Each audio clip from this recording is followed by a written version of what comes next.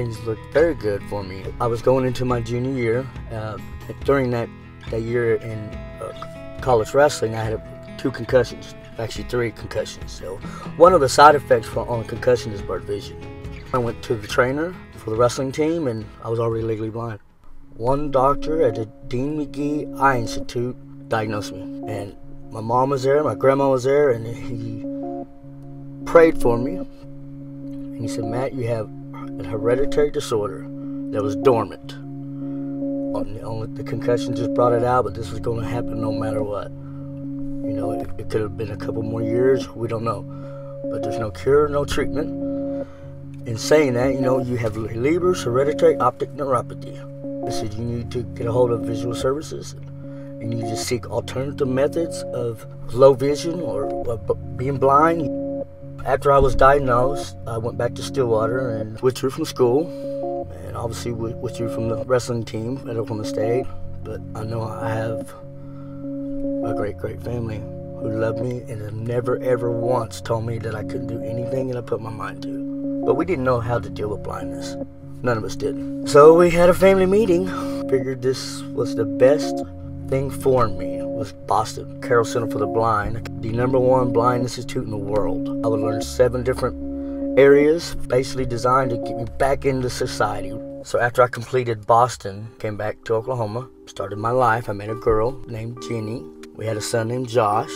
Within 3 years, we were divorced, and she took Josh and went with her parents in Texas, and really haven't had a strong relationship or connection since. If I would have had sight, it would have been different, you know. And I always told myself, if I ever had another chance to have another family, I would never let something like that ever stop me from going to see them or be with them. The year 2016, I have my second chance. I met a girl. We have a daughter, Charlie Reese Holman. Here's my second chance at a family to make the rights of the wrongs of my past and be the best parent, blindness or not. I'm gonna give everything that I got for her, my little daughter. She's my world, the apple of my eye. I have custody. I'm a single dad, legally blind, taking care of a little daughter by myself. The most basic of parental skills, like reading prescriptions or reading the temperature of a thermometer, or reading her a little book, or sitting on your front porch watching her play in the yard. Sighted parent may just normalcy for them, you know, but for someone who's low vision or no vision, it's a game changer. Bottom line, I'm going to get the job done the very best I can with love and protection and safety. And I still haven't ever seen my boy, and with these glasses, I mean, it would be really awesome to see all of my family again. Doing the little things that they do every single day that I know because I'm around them, but there's a lot that I miss.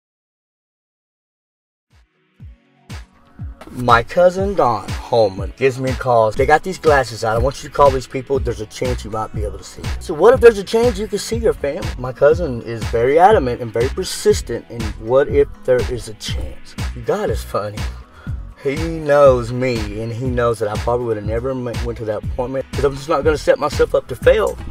Because I love my cousin Don, I called him, picked me and my daughter up, and away we went. So he said, "I just want you to know that this may not work. Hoping for the best, but expecting the worst." So they hook them up on my eyes, and bam, instantly.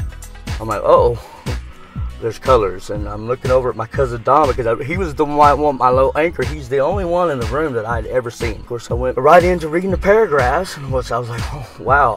And I read 3 consecutive paragraphs, and each one, we took a 30-second break, and then he lowered the size of the letters smaller. It got smaller and smaller as time went on, as the 3rd paragraph, and I was reading a newspaper a foot away with these glasses. I haven't done since I was 20 years old.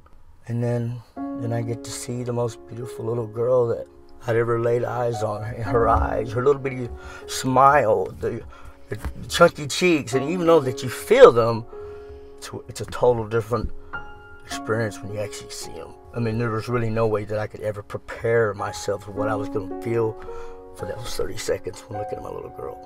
I got to see my little cousins, and we sat on the way ride back. We was like, "Holman, I haven't seen your kids, my sister's kids. I haven't seen no one in 20 years. And so now I'm like, wow, there really is a possibility.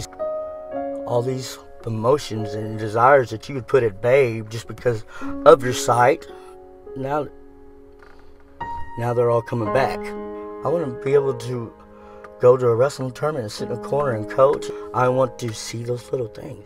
If I had these glasses, I would be independent, more confident as a young single daddy. Sometimes I feel like I keep her in a little cocoon, in a safe little cocoon at my home, and I very rarely go anywhere that I haven't been before with her. I've got to know my surroundings. I would have more options for Charlie. Very rarely do I let her outside of my range. People say I'm too protective. Well, no, I'm just a daddy who can't see very good. I'm a parent that uses his hands versus a parent that can sit back and use their vision. I don't have that luxury. It opens up a ton of opportunities for Charlie and for me as a parent with my daughter. It's so, it's a desire that's so deep in my heart. No one's ever going to hear me speak about it. But no, I would really love to see my daughter all the time. I would probably wear those glasses every single second of every single day that she's moving, that she's talking. I don't want to miss nothing. And I'm going to do whatever I can to have that. And if these glasses help me be a better parent, ultimately, that's better for Charlie. From the very beginning, I would say thank you from the bottom of my heart that you've given me a chance to be the best that I can be for my little daughter. It's a blessing.